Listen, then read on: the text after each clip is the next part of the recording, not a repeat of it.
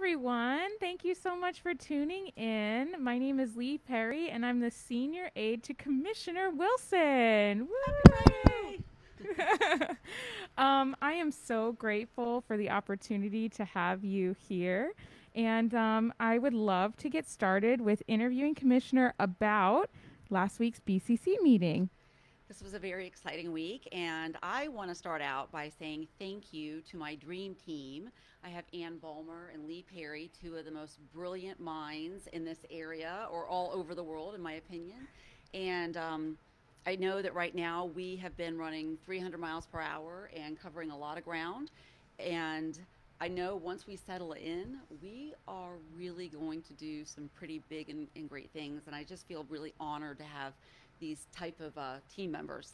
So the BCC meeting this week was my first.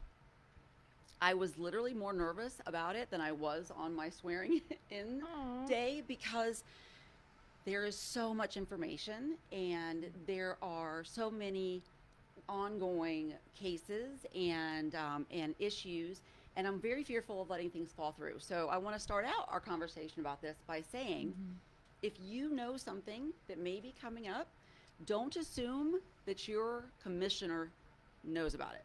And when I say that, I mean that in the kindest way towards staff. They do a great job of briefing us and trying to get information, but there is just a lot of information, and sometimes something that is critical to somebody out there may not have made it onto the radar of the right people in here. So that part of sort of uncovering all those details is really important. But it was considered a shorter meeting because some of them, I guess, go into the evening, and this one was just most of the regular business day. We started right at 9, and it, I think, got out right before 5. Yeah. So it was manageable. Well, maybe you can tell us a little bit about why these BCC, what it means, why they happen, how frequently they happen, and maybe give people an overview of what is an agenda. Okay, so the Board of County Commissioners meets once every 2 weeks to do its regular business. Commissioners and the mayor can't get together just willy-nilly to talk about issues that will be voted on because they need a public record. It has to be agended, there has to be minutes, and it has to be accessible to all of us, to everyone, you, me, everyone. So those are calendared in advance, and the way that they actually formulate an agenda is there are many working parts, but they have things at the very beginning of the day that are considered consent agenda items. And what that means is that it's sort of served up, if you will, as a tray for a vote. Oftentimes those are things that have either already been through a very long process and have made it to the consent agenda, or they're more ministerial things like a regular appointment that is re-upping. So when I say ministerial, what I mean is there's not a lot of discretion in whatever the action is. It may be a re-upping of something that needs to be renewed. And then in the afternoon, it actually becomes a quasi-judicial meeting, which what that means is that there are decisions that are made by the board on items that are considered hearing items. Oftentimes they're in regards to either a zoning variance or some plans that were made in a development. But that can also include various other action items that may be needing a discussion amongst the commissioners, and that's the place to do that. So even though we as a public, and I say this because that was where I met many of you all, was giving public comment right here in this building, that we give our public comment before, strangely, a part of the meeting that isn't really an open discussion part of the meeting. And I think it's a little bit awkward. I don't love that setup because I think you give your public comment and it takes all of your energy to really get that information out, and you would really love to hear something back in the form of a discussion amongst the leaders in your county, and that's just not the setup of that first part of the agenda. So, if you come here for the first time and give public comment, and then you see that the consent agenda on unrelated issues being voted on, it's just the way that formula is set.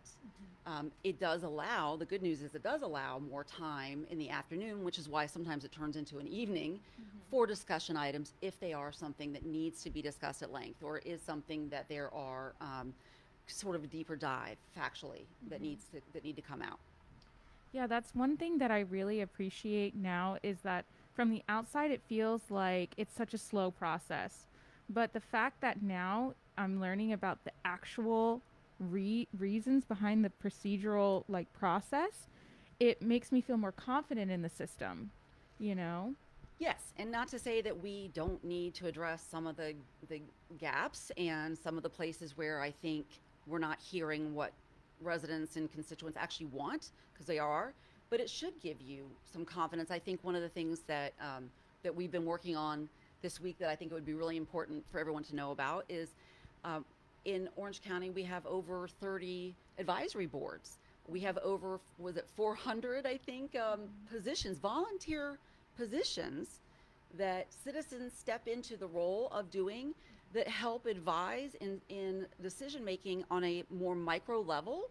And then those positions go to the commission as as items that have been either opined or even voted on by those advisory boards.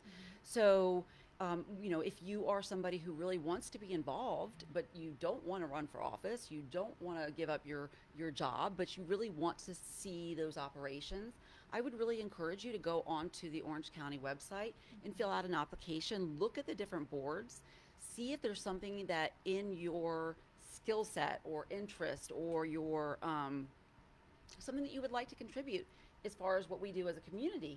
There are so many different things that are, really require citizen input. And before I ran for office, I was on the Children and Family Services Advisory Board, and it was a delight. It was actually really loved the board that I worked with, loved the people at Great Oaks Village, where we take care of some really amazing kids. And so it gave me a very different glimpse into the workings of just one small avenue of what happens in our community. So go on the Orange County website and please take a look at those boards. Consider filling out an application. Even if there aren't openings for something that look like something you would want to do or be interested in, they can hold on to those applications for a period of time. And then just reach out to us and let us know that it is something you're interested in so that I can make the person who that pulls those applications when there's an opening or there's an appointment due. I can give them a heads up, so that would work really well. And that way I know that the people who are interested in the same things we're interested in and still really want to contribute to our community for the better good are plugging in everywhere they can. Mm-hmm. It's really nice to hear that there's so many different ways that people can make their voices heard. Maybe before we get into like your process of electing different people onto different boards, we can talk a little bit about what an agenda is and what it looks like. Yes. Okay. So let me. I'm going to hand my mic over for 1 second because I just want to show you all. Oh my goodness. Okay. So these get delivered to the offices with the items that we go over on a Tuesday. I pulled just the actual index so that because I think it's a good way to kind of get an idea for what the day looks like. So I know I just mentioned that there's a consent agenda, which is exactly how it starts, and then the index breaks out which parts come next, and you can see I tabbed. I tabbed things either coded for a color that I, was like yellow was my caution, go back and do some research. Red was my stop. This isn't something that, and then I tried to do blue for, I like this. I want to make sure that I am sharing or I am, it's like more my internal approval of something. So I did color code that, and I'm geeky enough to continue my color coding, even when we go digital, because I want to talk about that. We have the option here, and this office is really committed to decreasing our footprint. In an administration like this where there's so much going on, I know it's difficult to do, but one of the things we have the option to do is to actually get our agendas digitally. So starting, I believe, in the next meeting cycle, if we get the training for how to use the software, iLegislate, we're going to be able to do this digitally. And just think about how free our arms are going to feel. So, in doing it digitally, from what I understand, we'll still be able to interact staff we'll be able to interact and talk to each other about agenda items. So we won't lose the capability of having a binder that we can tab. We will just be tabbing it digitally. Mm-hmm. So when you look at the agenda, like I said, it starts with the consent agenda, which is a lot of times sort of the more boring stuff, because there are things on there like approvals for continuations of contracts for everything from who cuts the grass outside the building here to who provides parking tickets and all everything in between. So those contracts were all approved in a process that includes elected officials. So that is a sort of a checks and balances for making sure that those contracts are done with transparency. Within the agenda, something that we went over this week that I think if you tuned in might have been confusing was a petition to vacate. You know, it has a sound to it that sounds like that you're abandoning something or that somebody is giving up on something. If as a layman, I would wonder what does that mean? And so I wanted to sort of explain it a little bit in that when the county requires the use of any portion of land, either for a right-of-way or a sidewalk easement, utility easement, those things are put into plans really, really, really, really, really far in advance. Well, sometimes later in the history of the area, the use for that changes or isn't needed anymore. And the person who owns the property that little piece that the county took or used or borrowed wants it back. Mm-hmm. So the petition to vacate is the ask, can I have that piece of property back? You didn't put the sidewalk there. You didn't put the power lines there. Can I have that piece of property back? So within the meeting on Tuesday, there were several agenda items that they came up and they were immediately voted on yes. And I just want to assure everybody it wasn't because we didn't analyze those, because I did look at every single one of the petitions to vacate just to make sure I understood what they were doing and where it was. But that those are really freeing up a piece of someone's land to be used for whatever it's supposed to have been used for, that we were holding on to as a government. So the agenda items this week, of course, included things that I'm hoping in 2021 they quit including, which includes the COVID-19 update. And I just want to compliment staff there are people in this government that had no background in how to handle a global pandemic. I don't think even people in health services, nonetheless, government operations, really knew how to handle something that was this intensive and that would go on this long. And we got the update for what county was doing for people, including the distribution of the remaining CARES Act funding. Hopefully, the federal government will get it together and re-up funding for the CARES Act. We are not out of the woods yet, not by health standards or by economic standards. I feel like there is hope on the horizon, but we have to stay safe, which may mean continually trimming how many people are allowed into businesses and how businesses operate. And if we are asking businesses to do that, then we should be able to provide them with some relief. If we are asking people to work and school from home, we should be able to figure out how to make sure they can stay in their home. So those things were a partnership with the county partnered with the Federal CARES Act, and we utilized every last penny.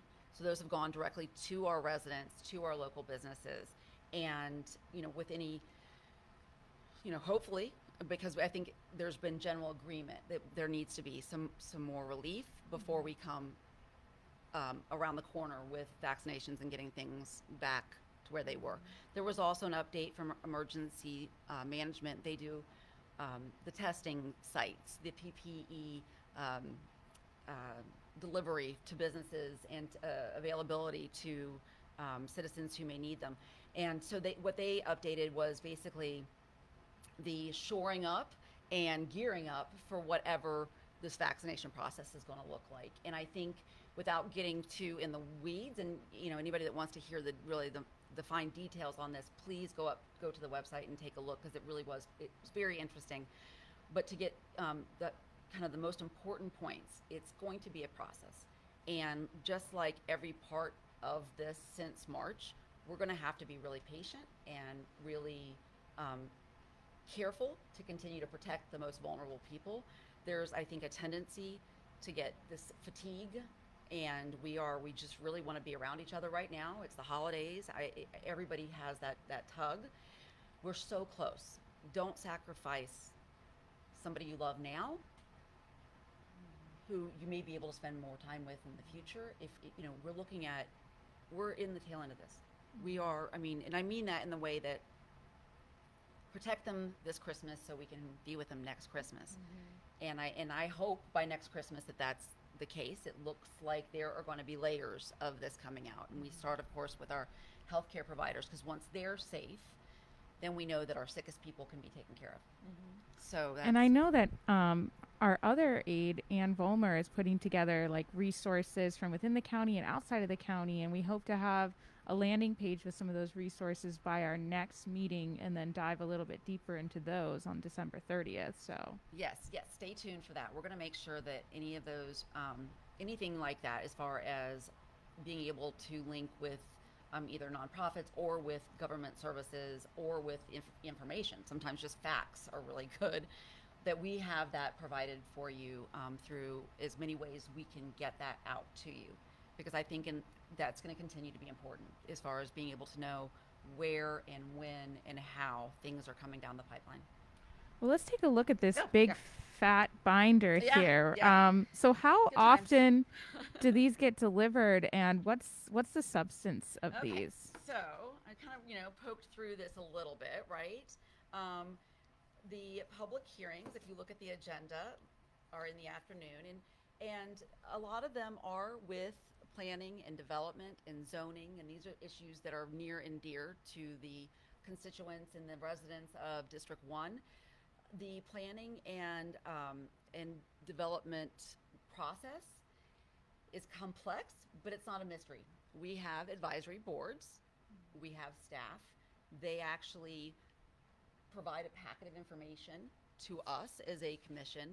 I spent a lot of time speaking to them this week, and I was really grateful to them for taking the time to go over the issues with us.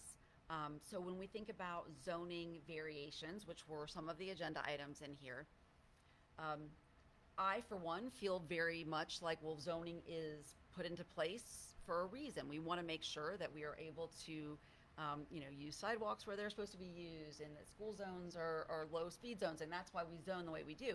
But sometimes when there's a variance, and this was the case in this past agenda, it's because there's something that makes sense for somebody that isn't in our plan. So in particular, there was a resident in our district that needed or wanted to put a generator on the side of his house that had a particular setback based on our zoning code. And so the variance asked to be allowed to put that generator out there. It is also in an area that loses power in storms, and it's a safe, high efficiency outside generator. So really it's a much safer thing for that family not to be operating a gas generator from their driveway, or most dangerously closer to the inside of your garage. So that seemed like a very obvious yes vote. So if you heard some of those votes, there are items in that, sorry about that. Oh my goodness. Not sure what that noise was. We've been moving furniture and art around a little bit, so we are. If you heard some bumps from the other room, it's because maybe the furniture is moving itself now. We're not sure. Find So out. I don't know. Where was I? Yeah, you were just talking about public hearings. Okay, so the public hearings.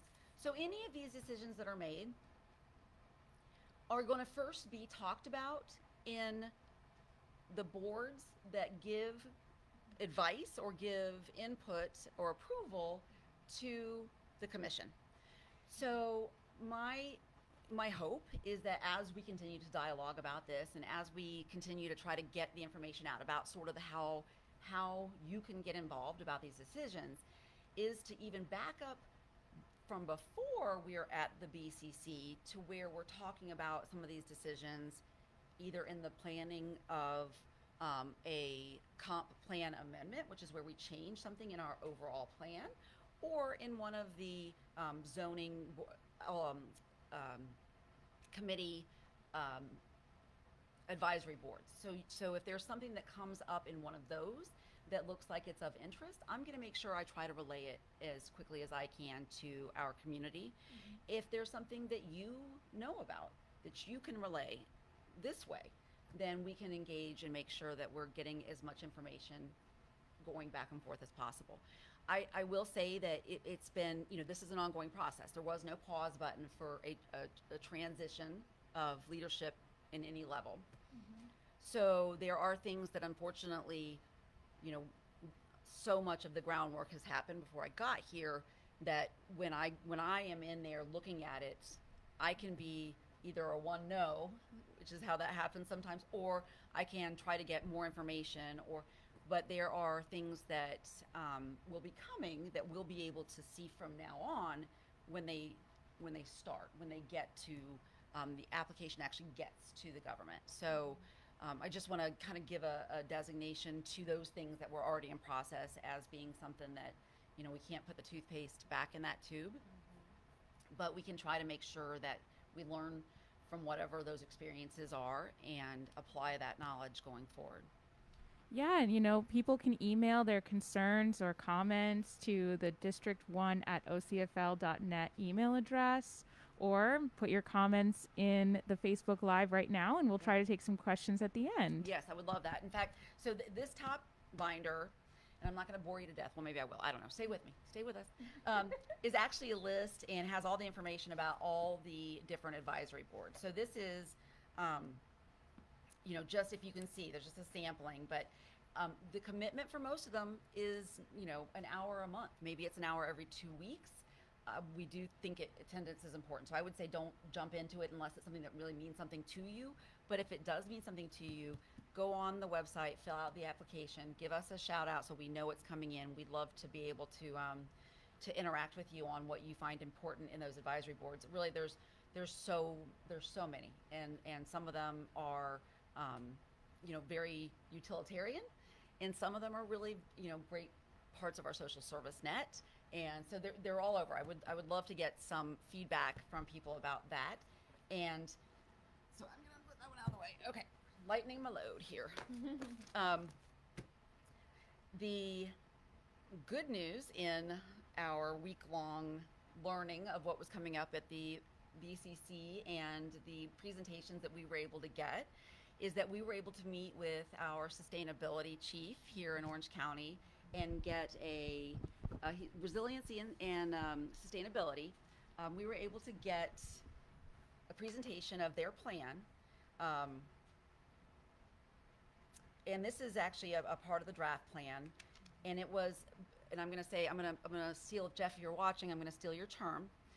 It's really looking first at what's under the hood here in Orange County government as setting the stage and being the model for then what we're going to take out into the community as far as the sustainability plan. And it is multi-pronged, and some of it is going to be easy, some of it's going to be a heavier lift, but I am confident with the team we have here that it's going to happen. So there's energy and climate action, buildings and infrastructure, water use and quality, mobility and fleet, supply chain materials and materials management, and my favorite, trees and land. So what that means is looking under the hood and trying to really incorporate some of these things right here in government operations. Orange County government has buildings all over the county. We need to make those more efficient. We need to make those more resilient. We need to decrease our carbon footprint. We need to set that example. So, those are the first and immediate needs. As far as the mobility and fleet, some of those things are more straightforward. It's about retiring our gas-guzzling older fleet vehicles and trying to be innovative in the way that we're using fleet vehicles. And when I say fleet vehicles, whenever you have someone come out and check your water meter or do work on a power line, those are fleet vehicles.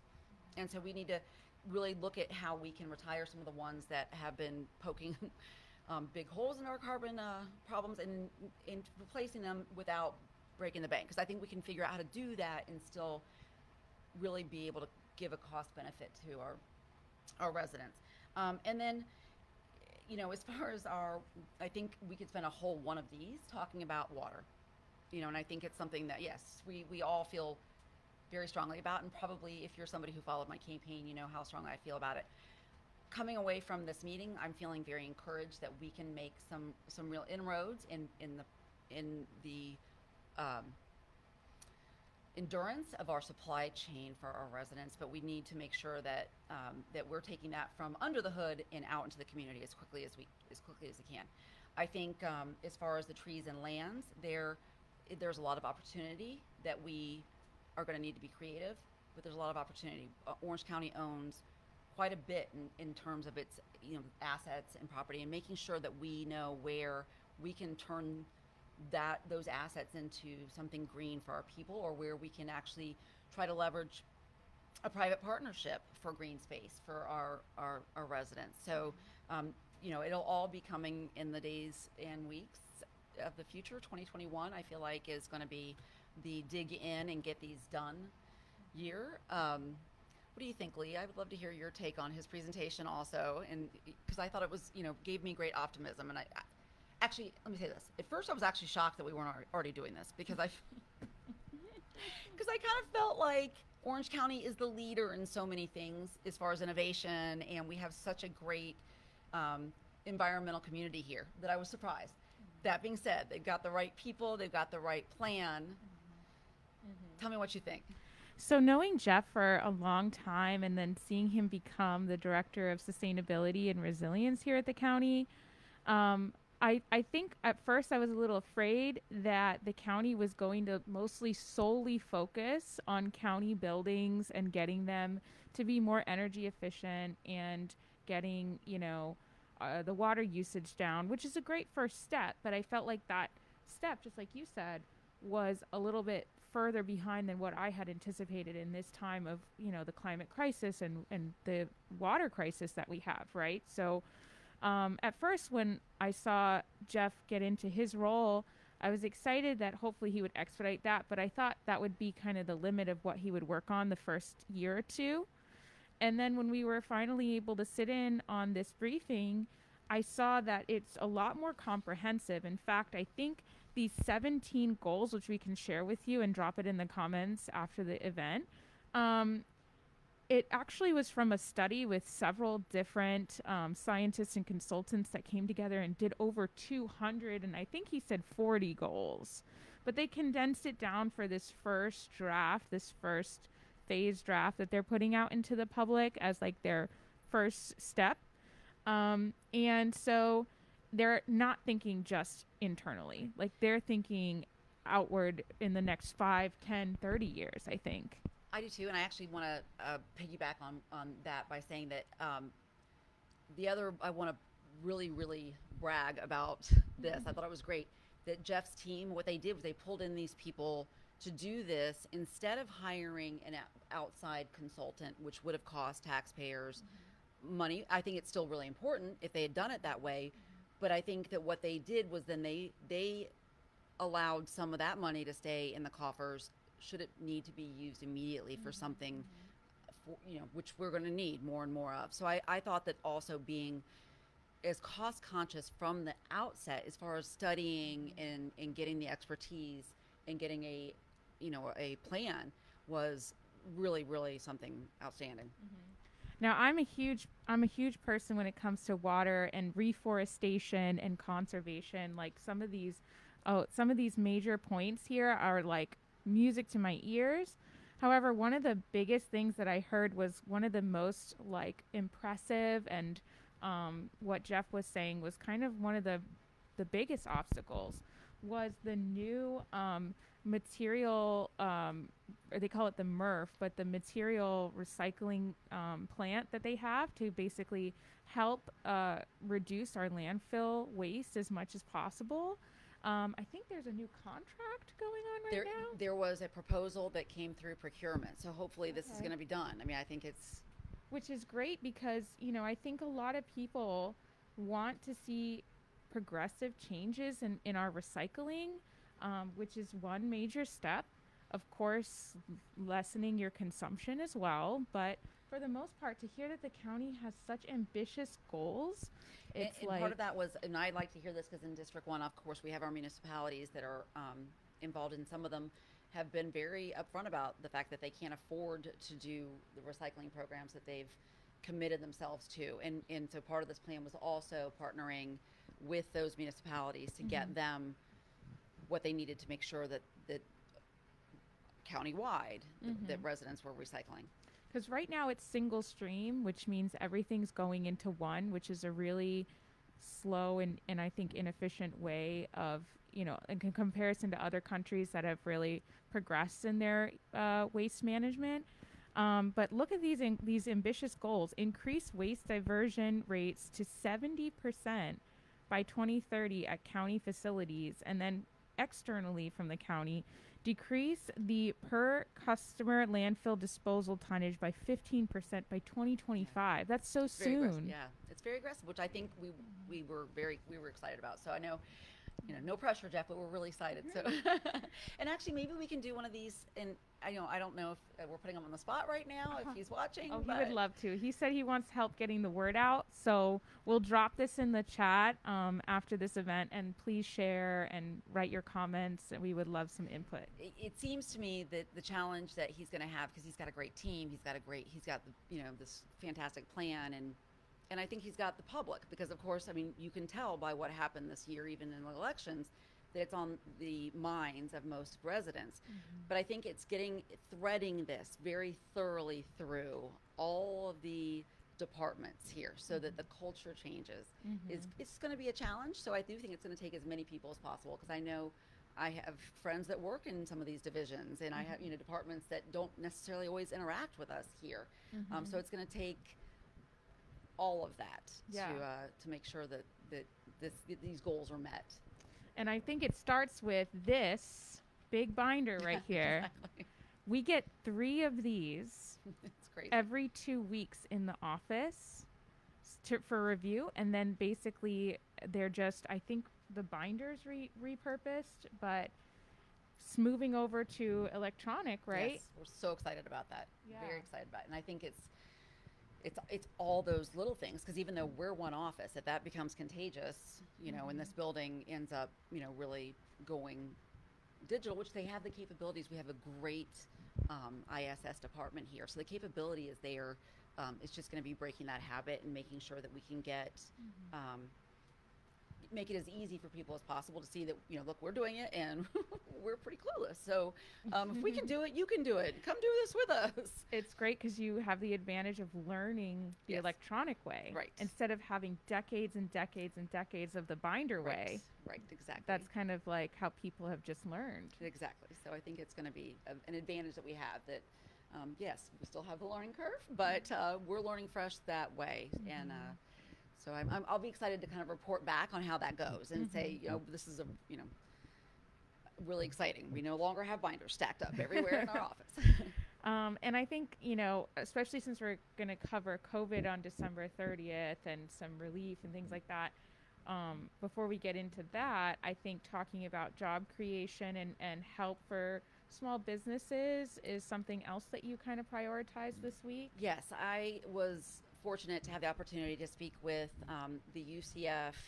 Institute for Economic Forecasting, their business incubation program, and they partner with other nonprofits that assist entrepreneurs in getting up and going. And really what their vision is, and what they've put into place, is providing the tools, resources, connections, contacts, whatever is needed to get entrepreneurs who have these great ideas but don't really know how to shore up the business model off the ground and successful. I think going forward, there are so many people that are transitioning from having worked, from a company for a long period of time, to trying their own business. And because there are needs that have popped up that are new and different, but those needs, they're great, or, you have this great business idea. What do I do with it now? So we really have some great resources for how to connect you if you have a business idea. There are, I'm going to continue to make these connections so that we can come out to, I think, I think when you hear UCF, Institute for Economic Forecasting, and the UCF Business Incubation, that you think it's on the east side of town or Lake Nona or downtown. And yes, that is where the physical offices are. But we are part of their program. They are Orange County wide. So we can really have them participate and help any of the businesses in our district. Mm-hmm. So I really look forward to seeing those connections made in the coming months. And I think we're going to be able to really also draw on some of these relationships to try to bring those type of businesses to District 1, because District 1 has such great has so many things to offer a business that may be able to provide more of those high paying jobs. Mm-hmm. And I think too, even for businesses that are already established that just need to learn how to like optimize their model or maybe rent really cheap office space, right. I think they have a lot of resources like that.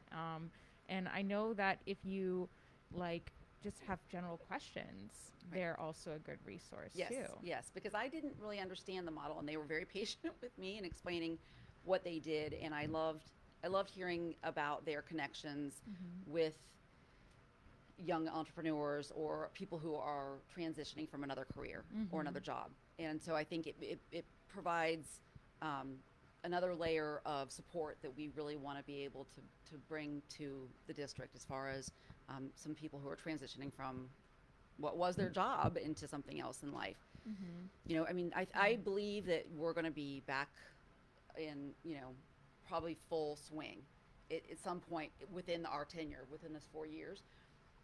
But I also think that in the meantime, if you've learned something about the way that you want to do something like a business, that you should be able to find out how to structure that to be successful.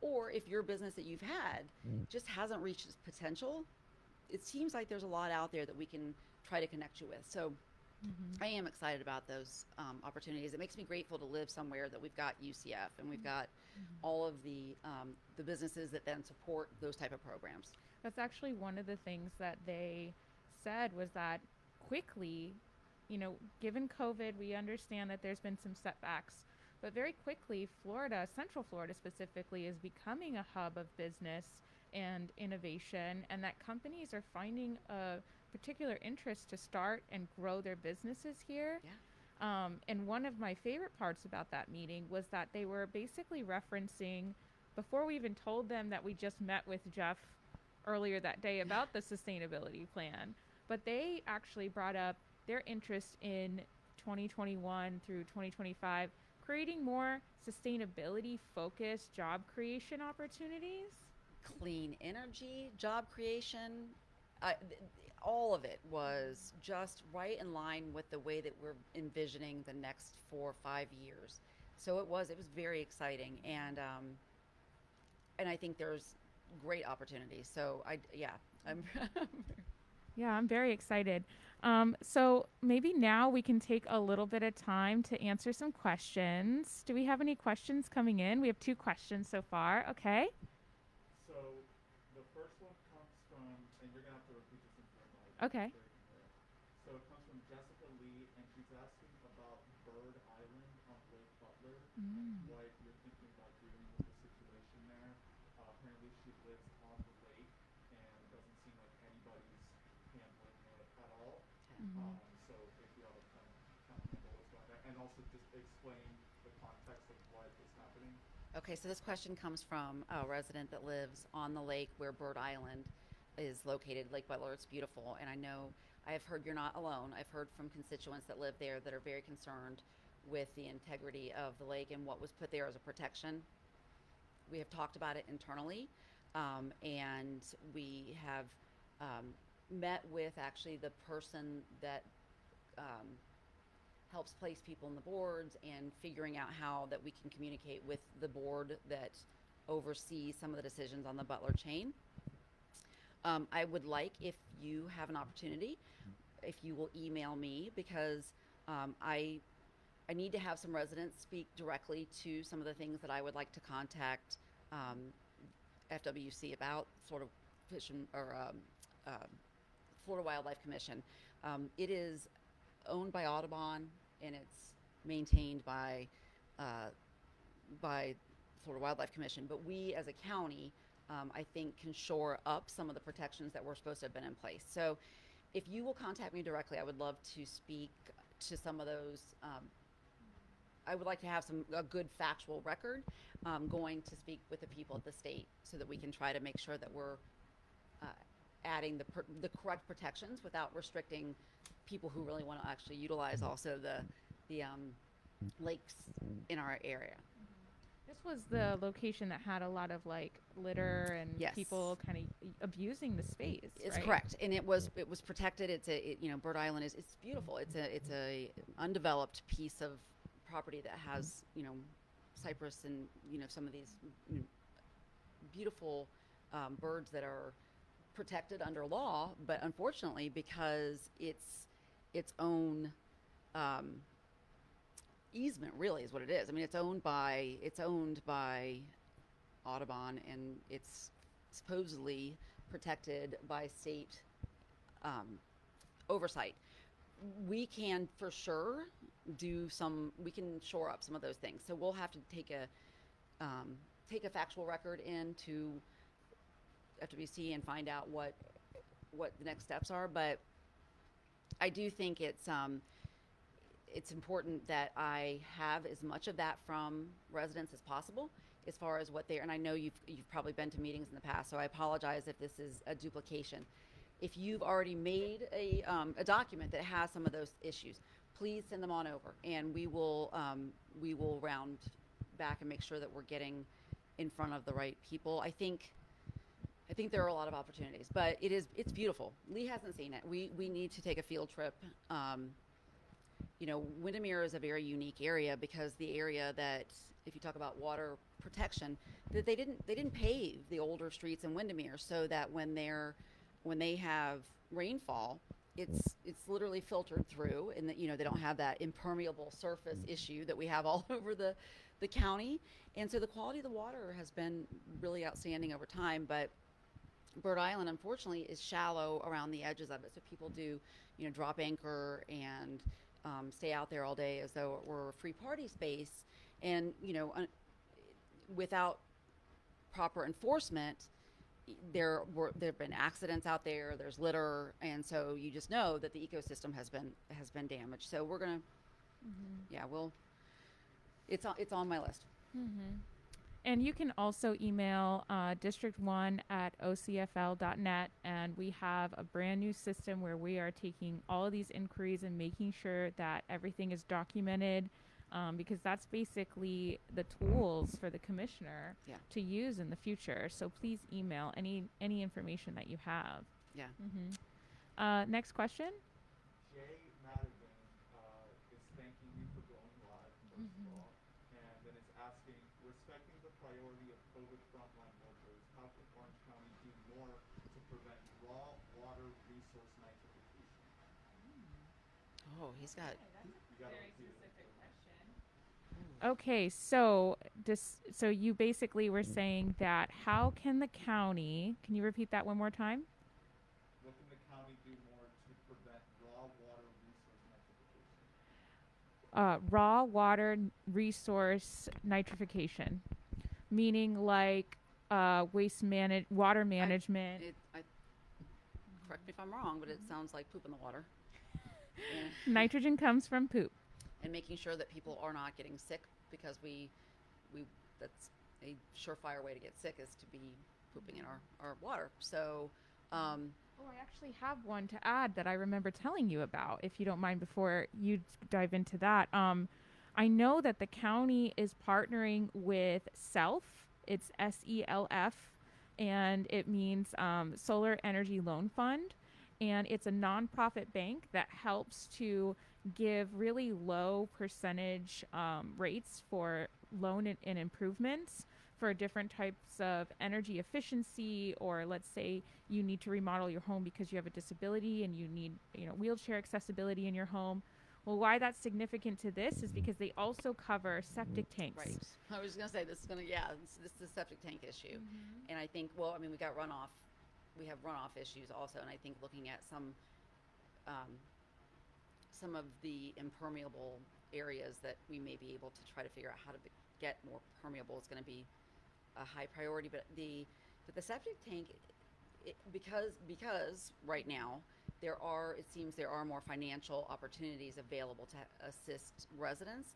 I think maybe what we'll do is set up some kind of a our own internal track for helping connect those residents to resources to help them if they want to retrofit and get their septics up to date, because of course that leaching is, it's a huge problem all over the state.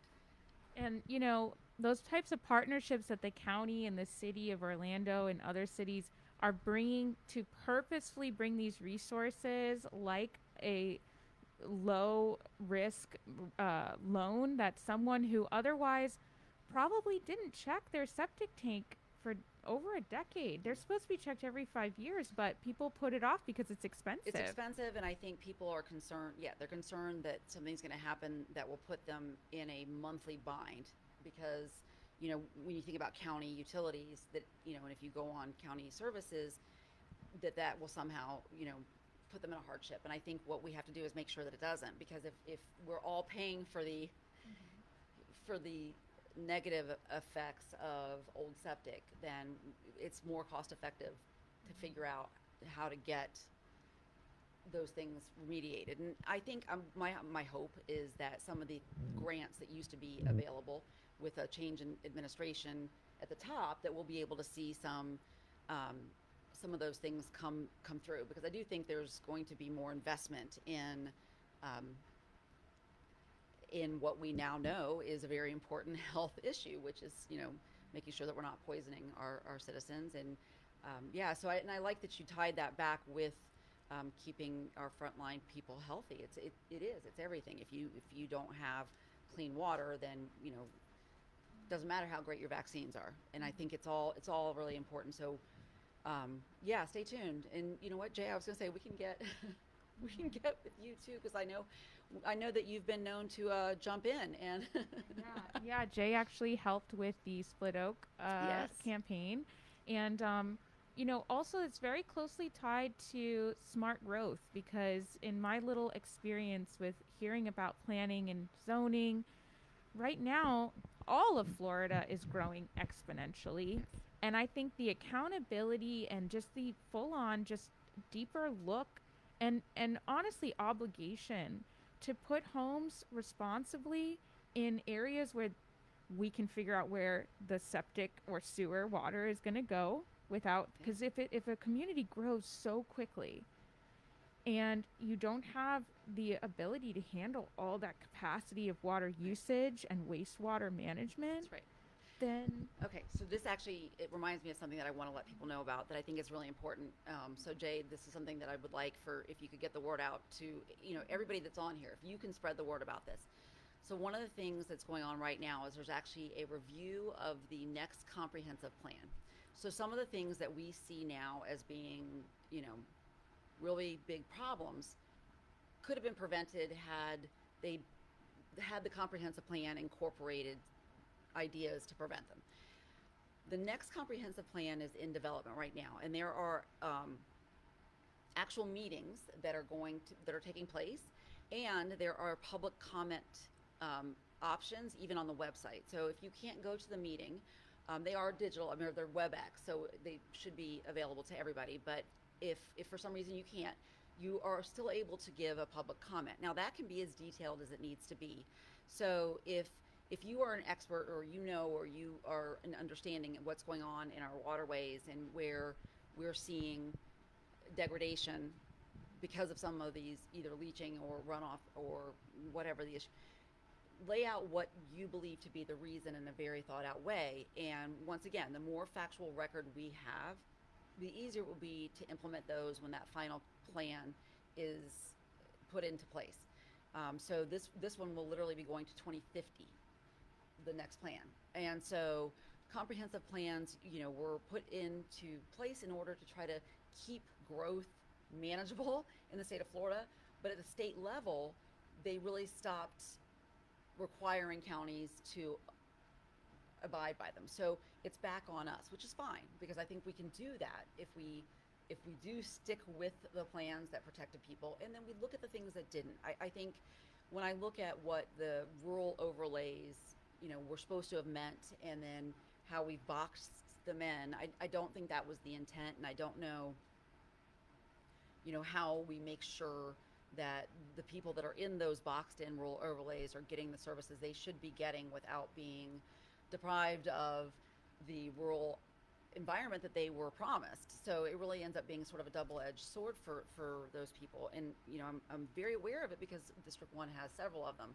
So I know that going into the next comprehensive plan, if I could get people who live in those rural areas to make sure they're giving their public comment, we can incorporate all of that into what we see as a vision going to 2050. Yeah, it's crazy that they're written 50 years out, right? Yeah, but they're written 50 years out. And then the problem is that, of course, they can be amended. And that's what a lot of times you see comprehensive plan amendments that are coming before the board. And some of those are density issues. And, I know that density affects everybody in some form or another. And how we manage those densities is really where the rubber meets the road as far as quality of life issues, because it goes to how many cars are traveling in front of a place, or what kind of transportation is needed there. It goes to what kind of schools need to be in that area. So that density conversation is really the most important.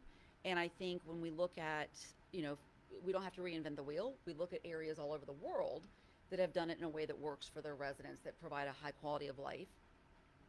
It's because they've really thought about where they put those high density areas, and then where they draw the line on urbanism, and and then they don't continue to chip away, so that we can get dense here and not there. And so when you see these areas on our map that are rural and then boxed in by suburban and then urban, and then that it kind of makes you wonder, what was the scattershot planning? Well, I don't know if it was scattershot planning as much as it was often a approved amendment to the comprehensive plan.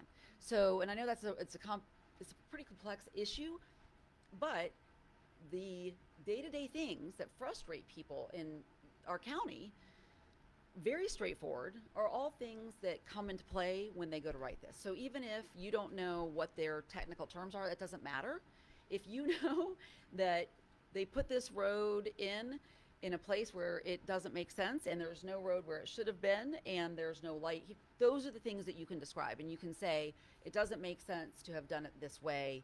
We live like this now, but going forward, this is how we should plan.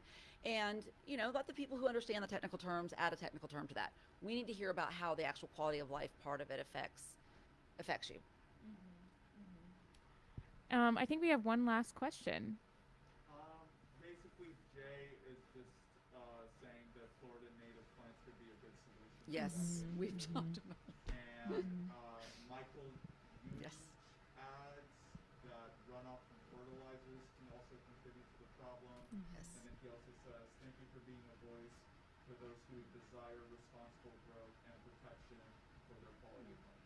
Thank you for being a voice for that. I mean, it was the voters. The voters talked loud and clear, in our amendments, and with me. I think there's a mandate, and we will keep pushing. But I do want, if I know I've said it a few times. I'm sorry if I sound like a broken record, but it will take, because I sometimes am just one vote, so it will take engagement and constant engagement. And being here is awesome, because then we can take notes and still think about these things. But also, it's important that if there is a board position that you think you could help with, jump in. Or if you have some kind of expertise and you want to use it in a public comment, jump in. And I will be forever grateful, because then it feels like we have a louder and more unified voice. And that's how we'll get it done. I mean, I'm so grateful that we have a seat at the table, being people that are concerned about these issues, and that we finally have a sort of a backstage view.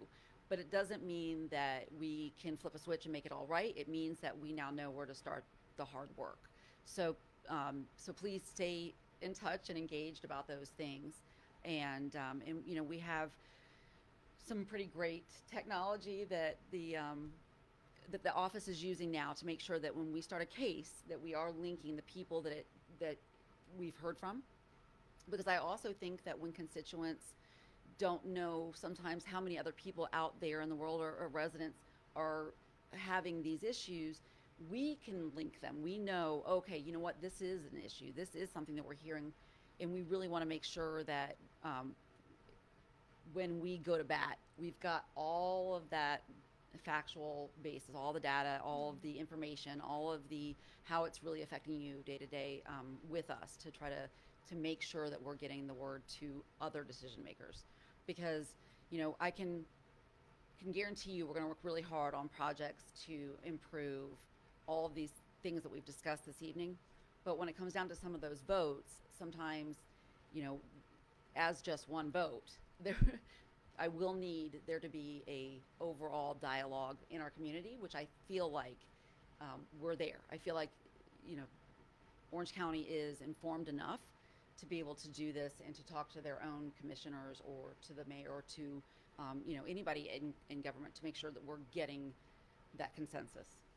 Yeah, I think the more people realize that by being active in their community, because I think that when a new commissioner is elected or when a new seat is filled in any political seat, people start to feel like, okay, I did my part, they're in, I can sit back and let them just go to work for me, which is kind of true. Yeah, yeah, but for sure. But the voices compiling right. together actually do something. That's exactly right. That's exactly right. Because, I mean, the public pressure works.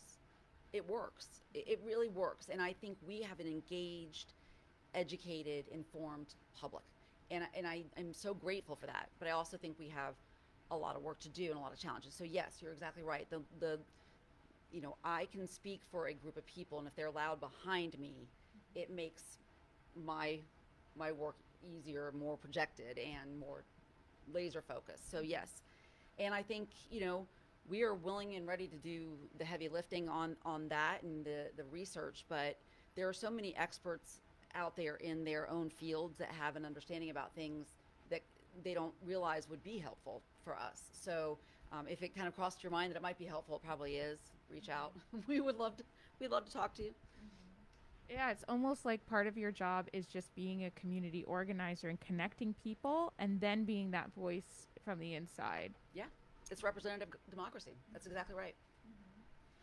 Mm-hmm. And I'm very very humbled by it, and I do think every day I wake up and I pinch myself because I love my job so much. Aww. So thank you for hiring me again. I know I've said it before, but I wake up every day and I'm like, I'm so fortunate and so blessed to live here and to have this opportunity. Oh, that's so sweet. Do we have any other questions? So we have no other questions. The next meeting will be on December 30th virtually. I'm super grateful for everyone who did ask questions, and please write to District 1, and that's the number 1, District number 1 at ocfl.net. If you want to make your voice heard so that we can start a case on your behalf and see it all the way into fruition and keep in record of it, because just like the commissioner said, when you compile all of those people that I know right now, I got so many emails for chickens, backyard chickens. I was like, is this even coming up for a vote, or why is it so many? We gotta find out. We're gonna find out. I love it. Yeah.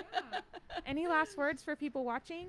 Oh, just thank you, and be safe and enjoy your holiday season. I'm grateful for you. I know that we haven't been able to do big outdoor things or indoor things, and I miss you all. I miss being in public places as much as we used to be, but it's going to happen. And keep an eye out for your neighbors. I think there's a lot of sadness this time of year on a good year, because people miss the people they've lost this year in the year. And I think this year that's especially the case. So please try to keep an eye out for your neighbors, your friends, people that may be a little more alone this year. Mm-hmm. And stay tuned. We are very grateful for you, and Happy New Year almost. Well, we're going to be on before New Year, right? Yeah, okay, yeah. So happy holidays. Merry Christmas, happy holidays, and we will see you soon. Bye. Thank you all so much.